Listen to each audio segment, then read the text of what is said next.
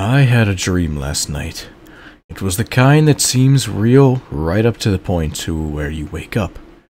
Some things were strange about it. Certain things were really strange about it. But it never occurred to me that it might not actually be happening. I'm still not prepared to say that it didn't happen. I'm not spiritual and I don't really understand stuff like that. I just feel like I've been somewhere and now I'm back. And I know something happened when I woke up, and I think while I was asleep too. I went to bed last night with a strange feeling. We all remember times when we felt like we were being watched. But this was more than that. It felt like there was someone there, with me, but still, couldn't keep from falling asleep. I don't exactly remember the beginning of the dream. The first thing I recall was starting at my house and walking. All of my neighbors' houses were gone. I was heading down a long, empty street, and there was no one around me.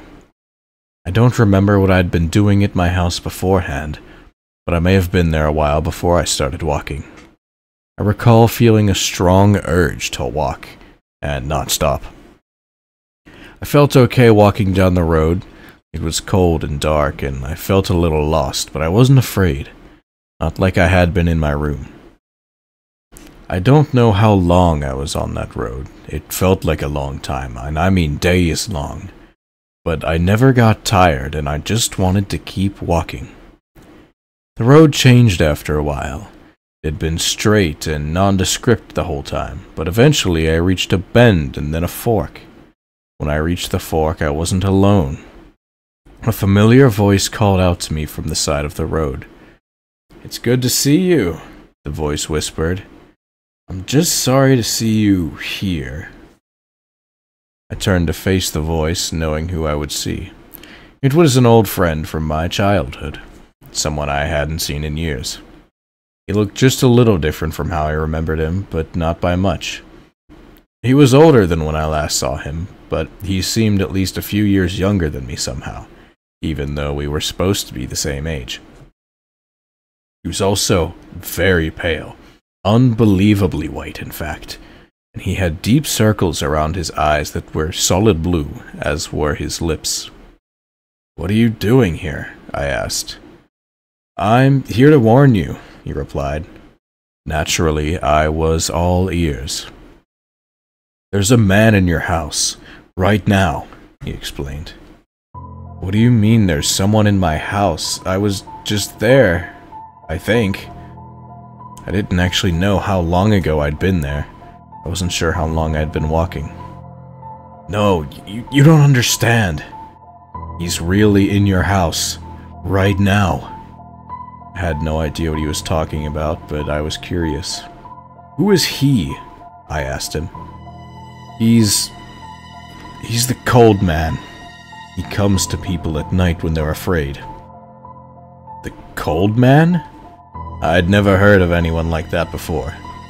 I wanted to know more, so I asked, "What does he do?" "He waits to be noticed, and then he makes his move. You know that chill you feel on your back when something really scares you? That's not just nerves, that's him standing behind you." "What for?" I wondered. "What does he do once you noticed him?" My friend just looked down and away, and wouldn't answer the question. "Just don't let him in," he cautioned. "What do you mean?" "He can be close forever," my friend explained. "He'll walk around your house at night and even stand in your room while you're asleep, like he is in yours right now. He can know where you are, he can even be looking right at you, but he won't find you unless you let him." "How does he find you? I mean, how do you let him?" My friend looked to either side of the road like he was worried that someone might overhear. He leaned in very close and whispered, "If you see him, if you hear him, or if you ever start to feel suddenly very cold, do not move. Don't talk to him, don't acknowledge him, don't ever let him in." "I don't understand. How do I get rid of him?" "You can't. My friend replied in a small, shuddering voice. Look, I'm out of time. Out of time? I repeated, not sure what he meant exactly. My friend shook his head. His eyes were wide and he was shivering. Off in the distance, I noticed a dark figure creeping up behind him, but something kept me from speaking. My time is up. Just whatever you do, don't let him in, and whatever you do, don't answer it. Something pulled my friend into the darkness, and suddenly I couldn't see him anymore.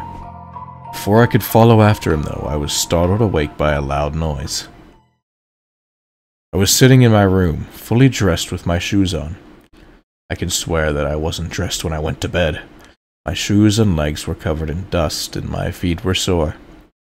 I could hear a ringing noise right next to me. In the confusion of waking up from such a vivid dream, I didn't immediately recognize it, and I felt so cold. Then I looked down and saw my phone. That was the source of the ringing. Remember my friend's words, I didn't answer it, and eventually it stopped. The room was cold as ice. The feeling that I was being watched was as strong as it had been when I'd fallen asleep. I could hear something inside my closet, but I dared not move. I just closed my eyes and waited. Eventually, I heard footsteps walking away, still from inside the closet. It was as if they were walking down some unseen hallway, though my closet is small and I couldn't see anything unusual in there. When the footsteps got far enough away, the cold lifted. He didn't get in this time. If my dream was true, if the thing in my closet was who I think it was, I must never let him in. I think he'll be back tonight, though. It's when he's supposed to come, as my friend told me. I don't know what happened to my friend, I just hope people will remember his warning. If you start to feel cold while reading this, don't be alarmed.